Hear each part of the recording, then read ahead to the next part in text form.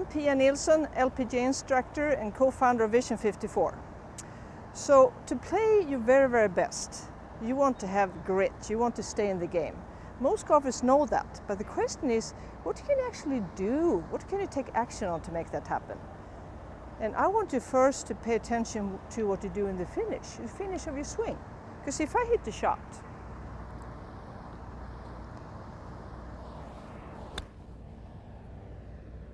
and right here at the finish, I have a choice. Do I first want to evaluate the outcome of the shot, or do I want to evaluate what I did in the process, if I committed to where I wanted to? And to have that grit, the growth mindset, to stay in the process, I want to create a habit of first always evaluating what I did that's under my control. So for me, it's often if I stayed with my intended target, and if I stayed with feeling a 75% tempo till the end of the swing. Because most of your friends and everybody around you, they're always going to comment on the outcome because that's all they can see. But for you to really, really grow in this game, I want you to practice to first evaluate what you did that's under your control.